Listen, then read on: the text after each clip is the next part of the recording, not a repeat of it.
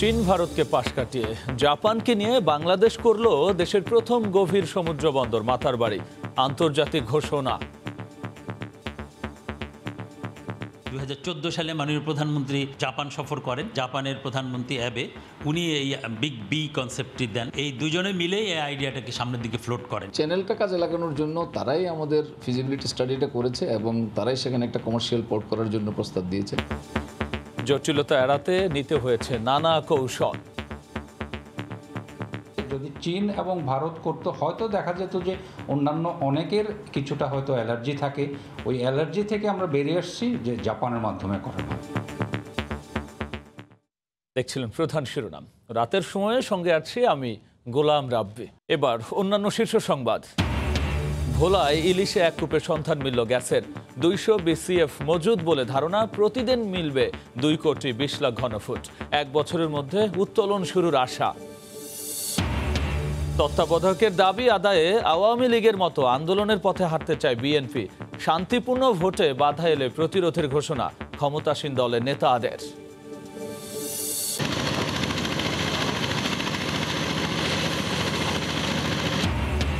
মুন্সিগঞ্জের আড়িয়াল বিলে ধান কাটা ও মাড়াইয়ের মহা উৎসব। শ্রমিক সংকটে বেগ পেতে হচ্ছে কৃষককে। কম্বাইন হারভেস্টার মেশিন নিয়ে সিন্ডিকেটের অভিযোগ।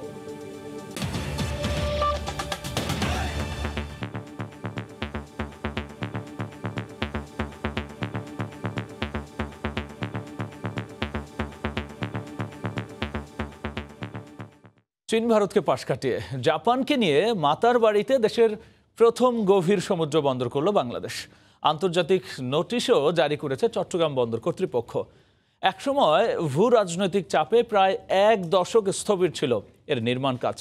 এরপরও কিভাবে কৌশলগতভাবে বাংলাদেশ অর্জন করল এই সম্মান, তারই বিস্তারিত তুলে ধরেছেন কমল দে। ক্যামেরায় ছিলেন সাখোয়াত টিপু। ৮০,০০০ মেট্রিক টন কয়লা নিয়ে আসা 230 মিটার দীর্ঘ এবং 14.5 মিটার গভীরতার জাহাজ এমবি ওয়াই সোমারু ভেড়ানোর মাধ্যমে গভীর সমুদ্র বন্দরের স্বীকৃতি পেল মহেশখালীর মাতারবাড়ি। আর দুদিনের মাথায় আন্তর্জাতিক নোটিশও জারি করেছে চট্টগ্রাম বন্দর কর্তৃপক্ষ। একেবারেই অনিশ্চয়তা থেকে ঘুরে দাঁড়িয়ে নির্মাণ কাজ শুরু হতে যাচ্ছে মাতারবাড়ি গভীর সমুদ্র বন্দরের। এশিয়ার 2 পরাশক্তি চীন এবং ভারতের ভূ রাজনৈতিক বিরোধের প্রভাব পড়েছিল এই মাতারবাড়ি বন্দর নির্মাণের কাজও।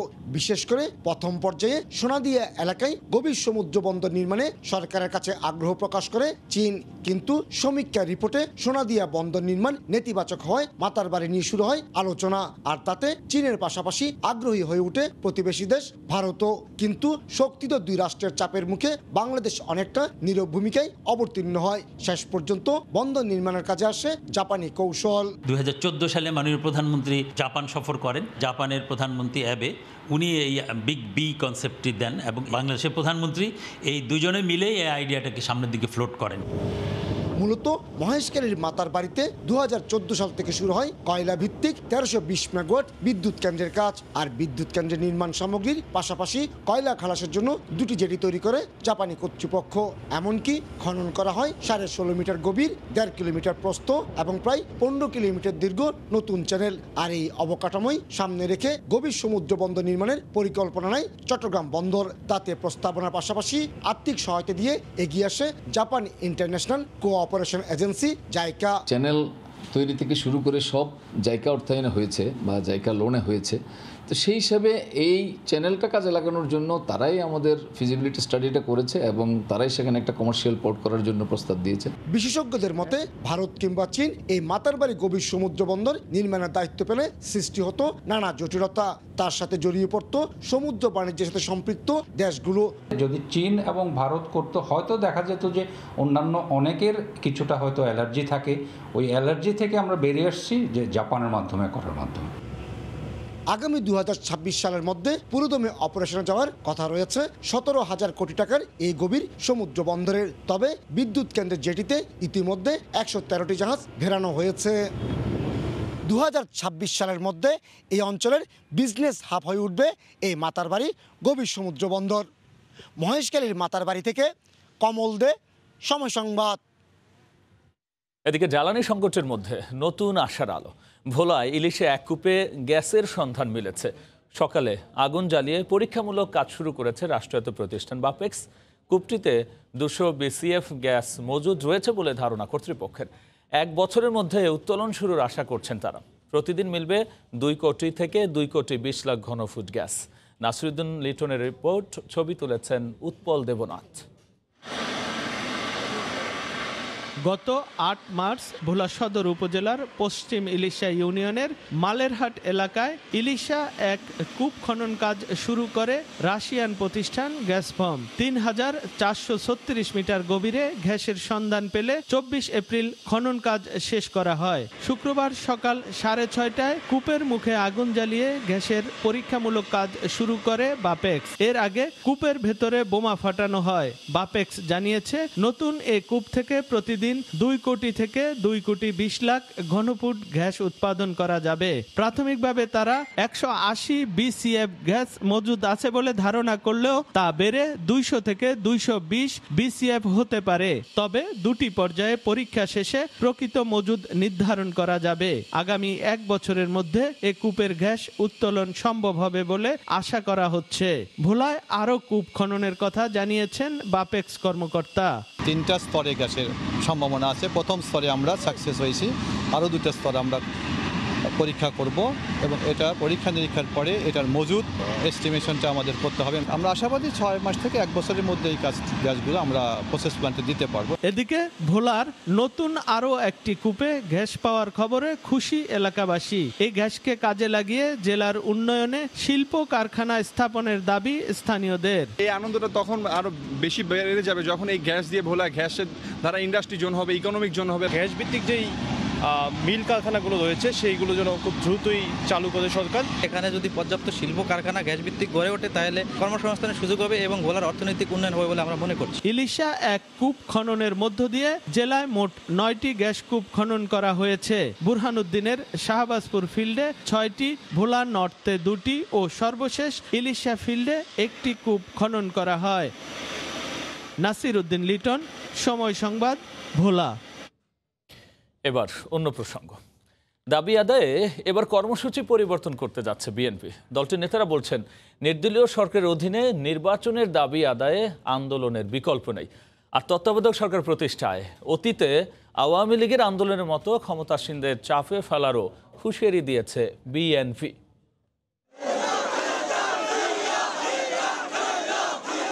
তত্ত্বাবধায়ক সরকারের অধীনে নির্বাচন এবং গণতন্ত্র পুনরুদ্ধারের 10 দফা দাবিতে গত বছরের আগস্ট থেকে রাজপথে বিএনপি। এ সময় রাজধানীতে অর্ধশত সমাবেশ, পদযাত্রা, গণঅবস্থান, প্রতীকী মিছিল সহ সারা দেশে নানা কর্মসূচি পালন করেছে দলটি। সরকার বিরোধী দলগুলো নিয়ে 1 ডজনেরও বেশি যুগপৎ কর্মসূচি পালন করেছে তারা। তৃণমূলের নেতাকর্মীরা কঠোর কর্মসূচির দাবি জানালেও সরকারকে চাপে ফেলতে কর্মসূচি নির্ধারণে কৌশলী বিএনপির শীর্ষ নেতারা। তারা বলছেন, 96-এ তত্ত্বাবধায়ক সরকারের দাবিতে আওয়ামী লীগ যে ধরনের আন্দোলন করেছিল, ভবিষ্যতে বিএনপি সেই পথেই হাঁটবে। শেখ হাসিনার অধীনে কোনো নির্বাচনে বিএনপি যাবে না, এটাই হলো বর্তমানে স্ট্যান্ড। আওয়ামী লীগ তত্ত্বাবধায়ক সরকারের জন্য বা ইয়াতুদ্দিন সরকারকে ফেলে দেওয়ার জন্যে যে আন্দোলন করেছে, যা যা কর্মসূচি নিয়েছে, বিএনপি মোটামুটি সেইগুলোই পালন করতে যাবে। দলটির নেতারা বলছেন, রাজপথের আন্দোলনে তত্ত্বাবধায়ক ব্যবস্থা ফিরিয়ে আনা হবে, এরপরেই ভোটে অংশ নেবে দল। নির্বাচনে যাবার আগে যে কাজটি করতে হবে সেটা হচ্ছে এই জনপ্রতিনিধিত্ববিহীন সরকারকে বিদায় নিতে হবে। আন্দোলন একমাত্র পথ, যেখানে পরিবর্তন আসতে পারে সেটা হচ্ছে কর্মসূচির বিষয়ে। চোরের 10 দিন, গৃহস্থের 1 দিন। তো বারবার তো ঘুঘু ধান খেয়ে যাবে আর সেটা তো পার পেয়ে যাবে, সেটা তো হতে পারে না। সুতরাং সেটা জনগণ সিদ্ধান্ত নেবে তারা তাদের ভোটাধিকার কিভাবে আদায় করবে। জনগণের ভোটাধিকার রক্ষায় নির্দলীয় সরকারের অধীনে নির্বাচনের ব্যবস্থা করতে সরকারের প্রতি আহ্বান জানান বিএনপি নেতারা। আহমেদ সালেহিন, সময় সংবাদ, ঢাকা। এ বিষয় নিয়ে বিস্তারিত আলোচনার জন্য স্টুডিওতে যুক্ত হয়েছেন সহকর্মী আফজাল হোসেন। যাচ্ছি তার কাছে। আফজাল, বলা হচ্ছে যে এখন থেকে তারা চূড়ান্ত আন্দোলনের দিকে যাচ্ছেন। সেক্ষেত্রে এই চূড়ান্ত আন্দোলন, আমরা যদি কোট আনকোট বলি, যে এর দ্বারা আসলে তারা কি বোঝাতে চাচ্ছে? এখন পর্যন্ত তারা যে 10 দফা দাবি দিয়েছিল, 10 ডিসেম্বরের সেই গোলাপবাগের সমাবেশ থেকে তারা 10 দফা দাবি দিয়েছিল। এই 10 দফা দাবির সঙ্গে যেটি রয়েছে, বিদ্যুৎ ও জ্বালানি তেলের দাম বৃদ্ধির প্রতিবাদ যেমন রয়েছে, তেমনি নিত্যপণ্যের দাম বেড়ে যাওয়ার একটা নিয়েও তাদের দাবি দেওয়া ছিল। একই সঙ্গে বিএনপি চেয়ারপারসন বেগম খালেদা জিয়ার মুক্তি, এই বিষয়গুলো ছিল। এখন এক দফা বলতে যেটি হচ্ছে যে এই সরকারের পদত্যাগ, এই দাবির আন্দোলনের দিকেই তারা এগিয়ে যাচ্ছেন। যেহেতু রমজান মাস ছিল, রমজান মাসেও তারা কর্মসূচি চালিয়ে এসেছেন। ঈদের পরে এখন পর্যন্ত তারা কর্মসূচি দেননি। আমরা যতটুকু জানতে পেরেছি যে মাসের দ্বিতীয় সপ্তাহে গিয়ে তারা নতুন কোনো কর্মসূচি দিবেন। আজকে বিএনপির স্থায়ী কমিটির সদস্য আব্দুল মঈন খান তিনি বলছেন তারা কর্মসূচির ধরনের পরিবর্তন আনবেন। আমরা যতটুকু জানতে পেরেছি এর আগে ঢাকায় যেমন কর্মসূচি পালিত হয়েছে, একেবারে তৃণমূল পর্যন্ত ইউনিয়ন পর্যায়ে কর্মসূচি পালিত হয়েছে, কিন্তু এইবার এই একটা মাস অর্থাৎ মে মাসে আমরা যতটুকু জানতে পেরেছি মহানগরী এবং বিভাগীয় যে শহরগুলো রয়েছে, সাংগঠনিক শহর বা সাংগঠনিক বিভাগ বিএনপির, সেই দিকে কর্মসূচি তারা দিবেন এবং সেইটির ক্ষেত্রে আস্তে আস্তে তারা এক দফা কর্মসূচির দিকে এগিয়ে যাবেন। আর বিএনপি নেতারা যেটি বলছেন যে এখন পর্যন্ত তাদের যে কর্মসূচি হয়েছে সেই কর্মসূচি সফল হয়েছে, রাজনৈতিকভাবে পরাজিত হয়েছে আওয়ামী লীগ। এখানে একটি প্রশ্ন, সেটি হচ্ছে যে রাজনৈতিকভাবে পরাজিত হয়েছে আওয়ামী লীগ, তাহলে আবার চূড়ান্ত আন্দোলনে যাওয়ার দরকার কি? তাহলে তো তারা ভালো অবস্থানেই আছে। ভালো অবস্থানে আছে, কিন্তু বিএনপির যে দাবি, তত্ত্বাবধায়ক সরকারের যে দাবি, সেটিতে আওয়ামী লীগ মানতে হবে বা তত্ত্বাবধায়ক সরকারের হাতে ক্ষমতা ছেড়ে দিয়ে নির্দলীয় নিরপেক্ষ সরকারের অধীনে নির্বাচন দিতে হবে এবং সেই নির্বাচনে বিএনপি অংশগ্রহণ করবে। এখন পর্যন্ত বিএনপি যেটা বলছে যে আওয়ামী লীগ রাজনৈতিকভাবে পরাজিত হচ্ছে, এর অর্থ তারা যেটি বলছেন যে বিএনপির কর্মসূচির দিনে আওয়ামী লীগও পাল্টাপাল্টি কর্মসূচি দিচ্ছে, সরকার ভয় পেয়েছে, সেই কারণেই তারা রাজনৈতিকভাবে আওয়ামী লীগ পরাজিত হয়েছে, এটি তারা বলছেন। বিদেশিদের দুয়ারে ধর্ণা দিচ্ছে সরকার, প্রধানমন্ত্রীর যে ত্রিদেশীয় সফর যেটি করছেন সেটি প্রসঙ্গ তুলেই বিএনপি নেতারা বলছেন যে 96-এর আওয়ামী লীগের আন্দোলনের মডেল অনুসরণ করা হবে, অর্থাৎ তত্ত্বাবধায়ক সরকারের দাবিতে আওয়ামী লীগ অতীতে অর্থাৎ 96 সালে যে ধরনের কর্মসূচি দিয়েছিল, হরতাল অবরোধ এর মতো কর্মসূচি দিয়েছিল, সেই কর্মসূচি অনুসরণ করা হবে বা ভবিষ্যতে এই যে 96-এর মডেলের কথা বলা হচ্ছে, 96 থেকে 2023 হিসেব করলে প্রায় 3 দশক, এর মধ্যে বাংলাদেশের অবকাঠামো, মানসিক মনস্তাত্ত্বিক পরিস্থিতি নানা পরিবর্তন হয়েছে। এখন কি সেই মডেল খুব একটা কাজে দিবে বলে মনে হয়?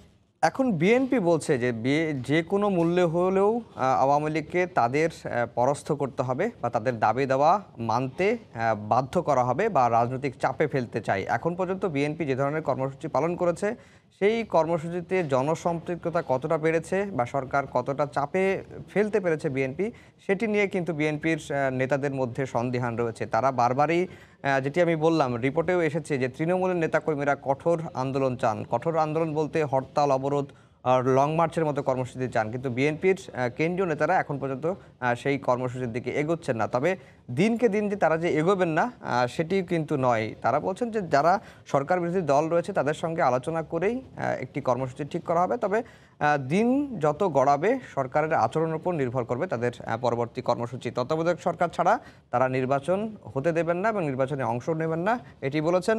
নিজেকে রক্ষা করতে পারবে না সরকার, অর্থাৎ সরকার যে চেষ্টাই করুক সেই চেষ্টা সফল হবে না, জনগণের আন্দোলনের মুখে সরকার পদত্যাগ করবে, এমনটাই কিন্তু বিএনপি নেতারা বলছেন। সেক্ষেত্রে আফজল, আমরা যদি বলি যে সরকার নিজেকে রক্ষা করতে পারবে কি পারবে না সেটি একটি তাদের বক্তব্য, কিন্তু উল্টো যদি এই ধারায় আসি যে এখন যে নির্বাচনের কথা বলা হচ্ছে তা 8 থেকে 10 মাসের মধ্যে সময় বাকি, সে সময় কি তারা আসলে জনগণকে তাদের এই আন্দোলনের মডেল দিয়ে সম্পৃক্ত করতে পারবে? আওয়ামী লীগের নেতারা আজকে যেটি বলেছেন যে তারা আগামী দ্বাদশ সংসদ নির্বাচনটা অংশগ্রহণমূলক এবং সুষ্ঠু করতে চান। এক্ষেত্রে যারা বাধা দিবে তাদেরকে প্রতিরোধ করা হবে। 111-এর যে কুশীলবরা তারা এখন দেশবিরোধী ষড়যন্ত্রে লিপ্ত এবং তাদের প্রতিহতের ডাক দিয়েছেন। এ নিয়ে একটি রিপোর্ট রয়েছে, আমরা এখন সেই রিপোর্টে দেখব। শুক্রবার সকালে রাজধানীর বনানীতে বঙ্গবন্ধুর দ্বিতীয় পুত্র বীর মুক্তিযোদ্ধা শেখ জামালের ৭০তম জন্মদিন উপলক্ষে তার কবরে ফুল দিয়ে শ্রদ্ধা জানায় আওয়ামী লীগ। প্রথমে প্রধানমন্ত্রীর পক্ষে ফুল দেন দলের সাধারণ সম্পাদক ওবায়দুল কাদের, পরে দলীয় নেতাদের সঙ্গে নিয়ে শ্রদ্ধা জানান আওয়ামী লীগ ও যুবলীগের নেতাকর্মীরা। পরে আওয়ামী লীগ নেতারা বলেন, 15ই আগস্ট বঙ্গবন্ধুকে সপরিবারে হত্যায় জড়িত বিএনপি। দলটির প্রতিষ্ঠাতা জিয়াউর রহমান ছিলেন এই হত্যাকাণ্ডের মাস্টারমাইন্ড। আগামী নির্বাচন অবাধ সুষ্ঠুভাবে জানিয়ে দলটির নেতারা বলেন, যারা বাধা দিবে তাদের প্রতিহত করা হবে। যারা হত্যা করেছিল তারা আজকেও আস্ফালন করে সেই হত্যাকারীদের প্রধান পৃষ্ঠপোষক হচ্ছে বিএনপি এবং বিএনপির প্রতিষ্ঠাতা জিয়াউর রহমান এই হত্যাকাণ্ডের অন্যতম মাস্টারমাইন্ড ছিলেন।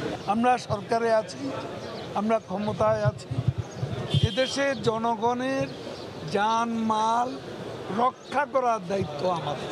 আগামী নির্বাচন পর্যন্ত আমরা রাজপথে থাকব। আমরা সবাইকে বলি নির্বাচনে আসতে, কিন্তু যারাই বাধা দেবে তাদেরকে আমরা প্রতিহত করব।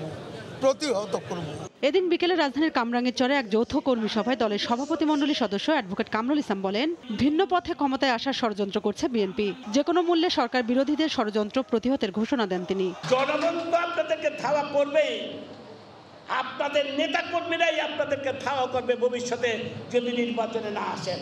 আর যদি গভীর ষড়যন্ত্র, কোনো ষড়যন্ত্র, দেশ বিরোধী রাষ্ট্র বিরোধী ষড়যন্ত্রে লিপ্ত হন, পালাবার সুযোগ পাবেন না। একই দিন রাজধানীর ইঞ্জিনিয়ার্স ইনস্টিটিউশনে শেখ জামালের জন্মদিন উপলক্ষে আয়োজিত আলোচনা সভায় বিএনপি জামাতের ষড়যন্ত্রের বিরুদ্ধে দেশবাসীকে সচেতন থাকার আহ্বান জানান ক্ষমতাসীন দলের নেতারা। কিন্তু আমাদেরকে সতর্ক থাকতে হবে। রোজিনা রোজি, সময় সংবাদ, ঢাকা। আফজাল, প্রায় প্রত্যেকের কথা থেকে যেটি উঠে আসছে যে নির্বাচন নিয়ে ষড়যন্ত্র হচ্ছে, আসলে সেটি কোন টাইপের ষড়যন্ত্রের তার কথা তারা বলছে? এখন পর্যন্ত যেটি আওয়ামী লীগের সভাপতিমণ্ডলীর সদস্য অ্যাডভোকেট কামরুল ইসলাম এমপি বলছিলেন যে এইবার বিএনপির আন্দোলনের ধরনটা অন্যরকম। অর্থাৎ 2013, 14, 15 দিকে বিএনপি জ্বালাও পোড়াও করেছে, অগ্নিসন্ত্রাস করেছে, কিন্তু এইবার বিএনপি সেই পথে হাঁটছে না এবং তারা বিদেশ নির্ভর, অর্থাৎ বিদেশিদের পরামর্শেই তারা রাজনৈতিক কর্মসূচিগুলো দিচ্ছে এবং সেই কারণে 1/11-এর সময় যারা ষড়যন্ত্র করেছিল, দুই নেত্রীকে মাইনাস করা থেকে শুরু করে দেশবিরোধী ষড়যন্ত্র করেছিল, তার সঙ্গে তারা ষড়যন্ত্র লিপ্ত রয়েছে এবং সেই কারণেই অর্থাৎ এখন পর্যন্ত নির্বাচনের আগ মুহূর্তে রাজনৈতিক পরিস্থিতি যতটুকু উত্তপ্ত হওয়ার কথা ছিল ঠিক সেরকম কিন্তু উত্তপ্ত নেই। এখন পর্যন্ত দুই দলই যদিও তাদের বক্তব্য অনুযায়ী একেবারে 180 ডিগ্রি ভিন্ন মেরুতে, অর্থাৎ বিএনপি বলছে যে তত্ত্বাবধায়ক সরকার ছাড়া নির্বাচনে তারা অংশগ্রহণ করবে না, আওয়ামী লীগ বলছে বাংলাদেশের মাটিতে তত্ত্বাবধায়ক সরকারের বিধান আর ফিরে আসবে না। এখন পর্যন্ত দুই দলের মধ্যে যে আলাপ আলোচনা করে একটি জায়গায় আসা, সেই জায়গা পর্যন্ত কিন্তু আমরা যাওয়ার সুযোগ বা এখন পর্যন্ত তৈরি হয়নি এবং তারপরেও আওয়ামী লীগ নেতারা বারবারই বলছেন যে আগামী নির্বাচনটি চ্যালেঞ্জিং হবে, সেই কারণে নেতাকর্মীদের সতর্ক করেছেন এবং বিভিন্ন দেশের অর্থাৎ বাংলাদেশের অবস্থিত বিভিন্ন দেশের দূতাবাসগুলোর মধ্যে বেশ কয়েকটি দূতাবাসের যে পদক্ষেপ এবং সেটি প্রেক্ষিতেই কিন্তু আওয়ামী লীগ নেতারা বারবার বলছেন যে বাংলাদেশের আগামী নির্বাচন নিয়ে একটি ষড়যন্ত্র হচ্ছে। বিরোধী রাজনৈতিক পক্ষ করছে বিষয়টা এমন না, অন্যান্য অর্গানও জড়িত আছে, অন্যান্য অর্গানও জড়িত রয়েছে, এর সঙ্গে বিএনপিও রয়েছে। কারণ বিএনপির তরফ থেকে বা বিএনপির বিরুদ্ধে আওয়ামী লীগের যেটি অভিযোগ, তারা বিদেশি দূতাবাসগুলোতে ধর্ণা দিচ্ছে এবং ধর্ণা দিয়েই মূলত তাদের মধ্য দিয়েই একটি ষড়যন্ত্র করা হচ্ছে। আওয়ামী লীগ নেতারা যেটি বলছেন যে অবাধ সুষ্ঠু নির্বাচন চায় সরকার, বাধা দিলে প্রতিরোধ করা হবে, বিএনপি দেশ বিরোধী ষড়যন্ত্রে লিপ্ত, তত্ত্বাবধায়ক সরকার নিয়ে কোনো আলোচনা নয়, ষড়যন্ত্র প্রতিহতের ডাক আওয়ামী লীগের তরফ থেকে দেওয়া হয়েছে। সেক্ষেত্রে আফজাল, আমরা দেখতে পাচ্ছি একদল বলছে যে তারা তত্ত্বাবধায়ক দিয়ে নির্বাচন করতে চায়, আর একদল বলছে প্রতিহত করা হবে সব ষড়যন্ত্রে। সেক্ষেত্রে এই যে পাল্টাপাল্টি অবস্থান, দুই দলকে যদি একসাথে তুলনামূলক বিশ্লেষণ করি কি দাঁড়ায়?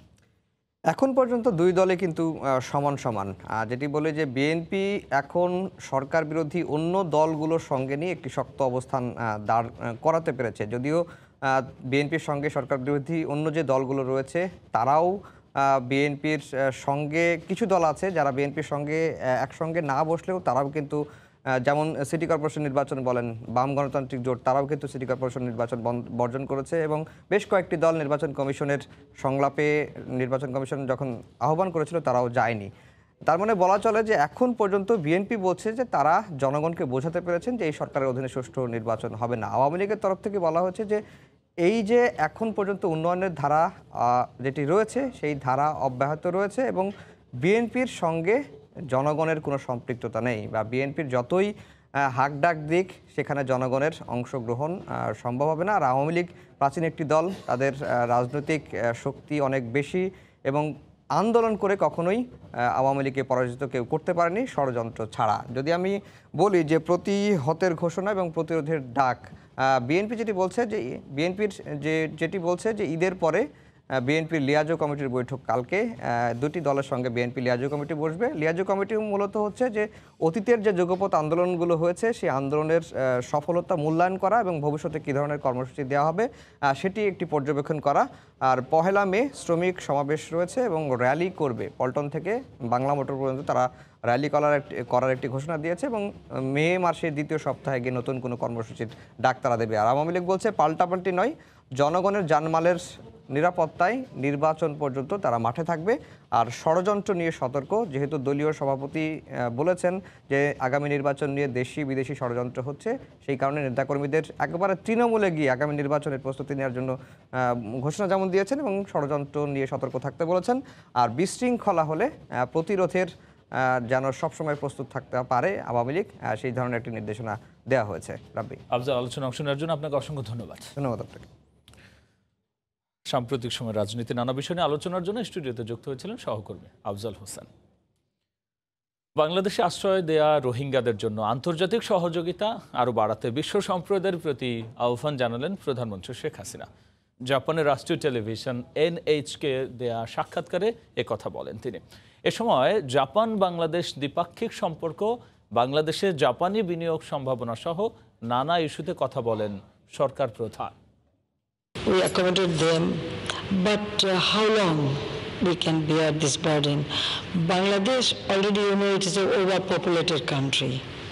So 1 million people, it is another burden for us. Drug trafficking, arms trafficking, armed conflicts. So day by day they are becoming restless and this is happening. It is not good for. এদিকে 4 দিনের Japan সফর শেষে যুক্তরাষ্ট্রের পথে প্রধানমন্ত্রী শেখ হাসিনা। স্থানীয় সময় শুক্রবার বিকেল 4টার দিকে সফর সঙ্গীদের নিয়ে ইউনাইটেড এয়ারলাইন্সের ফ্লাইটে ওয়াশিংটনের উদ্দেশ্যে টোকিও ত্যাগ করেন প্রধানমন্ত্রী। এর আগে স্থানীয় সময় সকাল 9:30টায় টোকিওর আকাসাকা প্যালেসে প্রধানমন্ত্রীর সঙ্গে সৌজন্য সাক্ষাৎ করেন Japan bank for international cooperation JBIC governor হায়াসি নোবুমিৎসু। বৈশ্বিক, আঞ্চলিক ও দ্বিপাক্ষিক অর্থনৈতিক বিভিন্ন বিষয় সরকার প্রধানের সঙ্গে আলোচনা করেন তিনি। এ সময় করোনা ও ইউক্রেন যুদ্ধে বিশ্বের অর্থনৈতিক পরিস্থিতি নিয়ে কথা বলেন তারা। শেখ হাসিনার নেতৃত্বে বাংলাদেশের সার্বিক উন্নয়নের প্রশংসা করেন গভর্নর।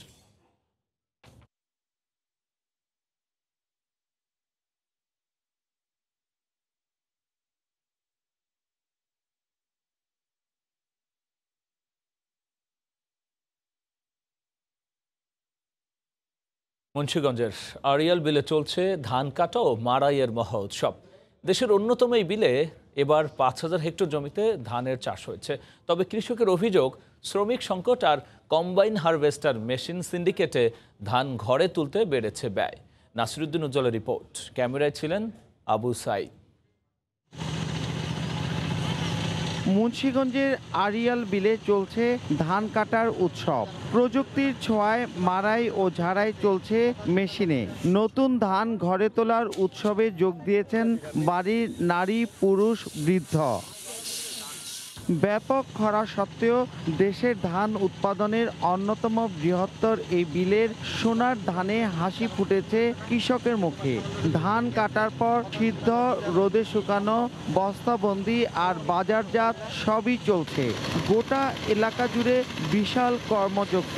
তবে কৃষকের অভিযোগ, শ্রমিক সংকট আর কম্বাইন্ড হারভেস্টার মেশিন সিন্ডিকেটে ধান ঘরে তুলতে ব্যয় বেড়েছে। আর ভাঙাচোরা রাস্তা ও খালের নাব্য সংকট এবং সরকারি ক্রয় কেন্দ্র না থাকায় কৃষক ধানের দর পাচ্ছেন কম। সরকার এই মেশিনে ভর্তুকি দিচ্ছে, এই ভর্তুকির সুবিধা আমরা পাইতেছি না। এই সুবিধাটা সিন্ডিকেটরা ওরা টাকা লুটাই লয়ে যেতেছে। যদি খাল খুল সুন্দরভাবে কাটা থাকতো তো আনতে আমাকে সুবিধা বেশি হইতো। শ্রীনগরের গাদিঘাট সড়ক সংস্কার, বিলের খাল খনন এবং পদ্মার সাথে বিলের পানি প্রবাহ চালু করা জরুরি। সরকার যখন ধানের মূল্য নির্ধারণ করে সেটা কিন্তু পরে হয়।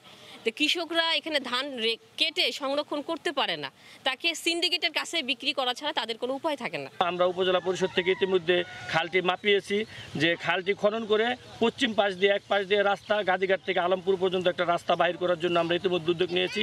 এবছর এখানে ধানের উৎপাদন খরচ পড়েছে গড়ে মন প্রতি 800 থেকে 850 টাকা, আর জমিতেই তা বিক্রি হচ্ছে 940 টাকা দরে। কৃষি বিভাগ জানিয়েছে আড়িয়াল বিলে প্রায় ৫,০০০ হেক্টর জমিতে ২০,০০০ মেট্রিক টনেরও বেশি ধান উৎপাদন হয়েছে। আর সেই ধান ঘরে তুলতে কৃষকের এমন ব্যস্ততা। মুন্সিগঞ্জের আড়িয়াল বিল থেকে নাসির উদ্দিন উজ্জ্বল, সময় সংবাদ। রাজধানীর রায়েরবাজার বৌদ্ধভূমি স্মৃতিসৌধে ঘুরতে গিয়ে ছিনতাইয়ের শিকার হন 2 জাপানি পর্যটক। লুটের টাকায় কক্সবাজার ভ্রমণে যায় 2 জন। অভিযান চালিয়ে তাদের সহযোগী সহ 3 জনকে গ্রেফতার করেছে পুলিশ। উদ্ধার করা হয় ছিনিয়ে নেওয়া অর্থ, মোবাইল, পাসপোর্ট সহ মূল্যবান মালামাল। আর এই ঘটনায় পুলিশের ভূমিকার প্রশংসা করেছেন ভুক্তভোগীরা। ছিনতাই করা 2 জাপানি পর্যটকের 90,000 ইয়েন নিয়ে ঘুরতে যান কক্সবাজারে। হোটেলের সিসিটিভি ফুটেজে দেখা যায় 2 জনকে, জড়িত আরেকজন থেকে যান ঢাকায়। 24 এপ্রিল রাতে রাজধানীর রায়েরবাজার বৌদ্ধভূমি স্মৃতিসৌধে ঘুরতে যান 2 জাপানি নাগরিক। হোটেলে ফিরে ঘটনা জানালে মোহাম্মদপুর থানায় অবহিত করেন হোটেলের ম্যানেজার। জড়িতদের ধরতে মাঠে নামে ঢাকা মেট্রোপলিটন পুলিশের তেজগাঁও বিভাগ।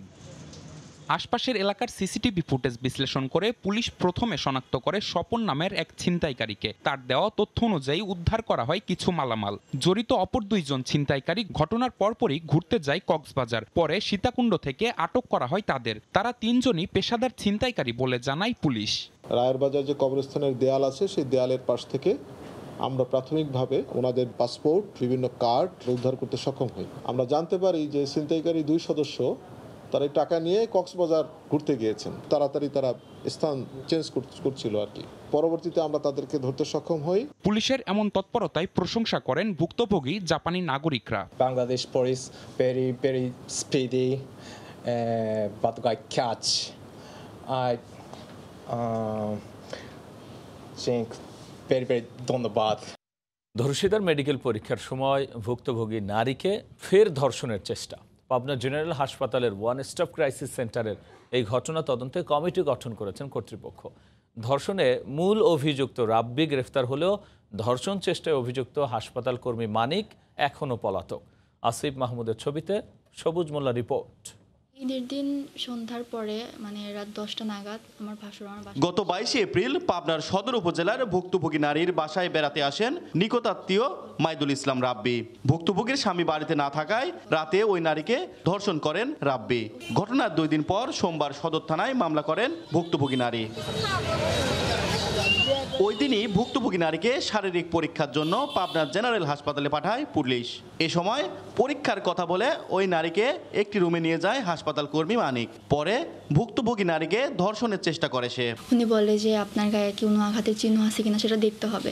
বলছি যে এটা তো আপনার কাজ না। অভিযুক্ত মানিকের অপকর্মের কথা স্বীকার করেছেন হাসপাতালের একাধিক কর্মীও। তদন্ত করে যদি প্রমাণিত হয় তখন আমরা যে দোষী তাকে শাস্তি দেব। এই ঘটনার জন্য আমরা লজ্জিত এবং দুঃখিত। সুষ্ঠু তদন্তের মাধ্যমে এই যেন একটা দৃষ্টান্তমূলক শাস্তি আমরা প্রত্যাশা করি। এই ঘটনায় অভিযুক্ত হাসপাতাল কর্মী মানিকের বিরুদ্ধে পাবনা সদর থানায় নারী ও শিশু নির্যাতন দমন আইনে মামলা করেন ভুক্তভোগী নারী। তদন্ত করে যেটা ঘটনা সেটা উঠে আসবে এবং সেই অনুযায়ী আমরা তখন ব্যবস্থা নেওয়ার আমরা সেটা নেব। স্টাফ এখন বর্তমানে সে পলাতক, তাকে ধরার জন্য আমাদের সর্বোচ্চ চেষ্টা অব্যাহত আছে। মূল অভিযুক্ত মাইদুল ইসলাম রাব্বিকে গ্রেপ্তার করা হলেও পলাতক হাসপাতাল কর্মী আব্দুল মানিক। সবুজ মোল্লা, সময় সংবাদ, পাবনা। গণস্বাস্থ্য কেন্দ্রের প্রতিষ্ঠাতা বীর মুক্তিযোদ্ধা প্রয়াত ডাক্তার জাফরুল্লাহ চৌধুরীর স্মরণ সভা অনুষ্ঠিত হয়েছে।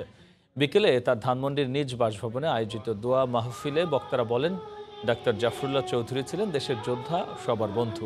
আয়োজনে অংশ নেন বিশিষ্টজন সহ সমাজের বিভিন্ন স্তরের মানুষ। বক্তার বিভিন্ন সংকটে তার অবদানের কথা স্মরণ করেন। আয়োজনে পরিবারের পক্ষ থেকে মরহুমের বিদায়ী আত্মার শান্তি কামনা করে সবার কাছে দোয়া চাওয়া হয়। সরকার নির্ধারিত দাম 104 টাকা হলেও খুচরা ব্যবসায়ীরাই চিনি কিনছেন 130 টাকায়, আর ভোক্তা থেকে প্রতি কেজির দাম নেওয়া হচ্ছে 150 টাকা পর্যন্ত। এজন্য সিন্ডিকেটকে দায়ী করছেন ব্যবসায়ীরা। এদিকে ঈদ পরবর্তী মাছের দাম বেড়েছে কেজিতে 50 থেকে 100 টাকা, আর কয়েকদিনের ব্যবধানে দেশি মুরগির দাম বেড়েছে কেজিতে 150 টাকা। কাজল আব্দুল্লাহ রিপোর্ট। বাজার নিয়ন্ত্রণে সরকারের পণ্যের দাম নির্ধারণ যেন মুখের বুলি। দাম কমানোর ঘোষণা দেওয়ার পরদিনই বেড়ে যায় দাম। আলোচনায় শীর্ষে এখন চিনি।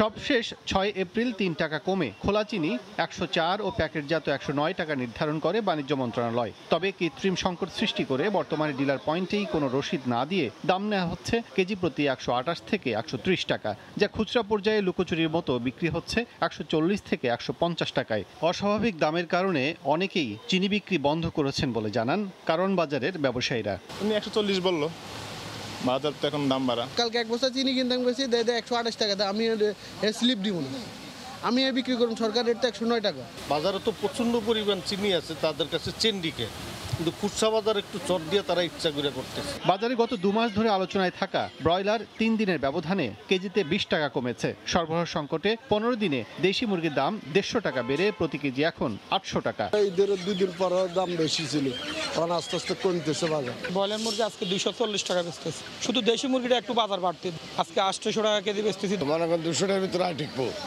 বাজারে অবস্থা দেখা যায়। এদিকে রোজা শেষে থমকে যাওয়া মাছ বাজারে বেড়েছে বিক্রি, এতে দাম বেড়েছে সব প্রজাতির মাছের। যে কোরাল মাছগুলো ঈদের আগে মোটামুটি ধরেন 600, 550, 700 টাকা ছিল, আজকে 850 করে কিনলাম। এখনো সবকিছু খুলে নাই, মাছ ধরা পড়তেছে কম, এর জন্য প্রতি কেজিতে 100 টাকা বেশি। এইভাবে যদি বাড়তে থাকে মানুষ আসলে বাঁচবে কিভাবে? অসম্ভব। প্রান্তিক পর্যায়ে বোরো ধান কাটা শুরু হয় রাজধানীর বাজারে চালের দাম আগের মতোই রয়েছে বলে জানান ব্যবসায়ীরা। কাজল আব্দুল্লাহ, সময় সংবাদ, ঢাকা। ভারত বিশ্বকাপের জন্য 24 ক্রিকেটারকে নিয়ে একটি পুল করেছেন নান্নু বাসার রাজ্জাক নির্বাচক প্যানেল। আইরিশদের বিপক্ষে সিরিজে থাকা ক্রিকেটাররা ছাড়াও যেখানে আছেন আফিফ, রিয়াদ, নাইম।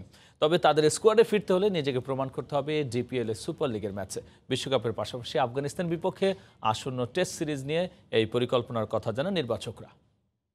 বিশ্বকাপের আগে তো এশিয়া কাপ আছে, আফগানিস্তান সিরিজ আছে, এখন আয়ারল্যান্ড সিরিজ আছে। তো প্রত্যেকটা সিরিজ নিয়ে এখন চিন্তা ভাবনা করছি। তো কারণ এখন এত বেশি খেলার প্লেয়ারদের ফিটনেসের ব্যাপারটা অনেক বেশি কনসার্ন। আফিফের অবশ্যই আমাদের পূর্ববর্তী যে সমস্ত 24টা খেলোয়াড় আমরা রেডি করে রেখেছি, এদেরকে আমরা ভালো করে মনিটরিং করা হচ্ছে এবং কেউ চোখের আড়াল হচ্ছে না। সব যাকে যখন প্রয়োজন মনে করব তখনই ওকে রিপ্লেস করা হবে। তারুণ্য এবং এক্সপেরিয়েন্স দুটো মিলিয়ে কিন্তু আমরা দল রেডি করছি, যেটা আমাদের রেড বল ক্রিকেটের জন্য ভেরি ভেরি ইম্পর্টেন্ট। এ পর্যায়ে শীর্ষ সংবাদ জানিয়ে দিচ্ছে আরও একবার। চীন ভারতকে পাশ কাটিয়ে জাপানকে নিয়ে মাতারবাড়িতে দেশের প্রথম গভীর সমুদ্র বন্দর করল বাংলাদেশ। আন্তর্জাতিক ঘোষণা, জটিলতা এড়াতে নিতে হয়েছে নানা কৌশল। ভোলা ইলিশে এক কূপের সন্ধান মিলল গ্যাসের, 200 BCF মজুদ বলে ধারণা। প্রতিদিন মিলবে 2 কোটি 20 লাখ ঘনফুট, 1 বছরের মধ্যে উত্তোলন শুরুর আশা। এবং তত্ত্বাবধায়কের দাবি আদায়ে আওয়ামী লীগের মতো আন্দোলনের পথে হাঁটতে চায় বিএনপি। শান্তিপূর্ণ ভোটে বাধা এলে প্রতিরোধের ঘোষণা ক্ষমতাসীন দলের নেতাদের। এ ছিল রাতের সময়, সঙ্গেই থাকুন সময়।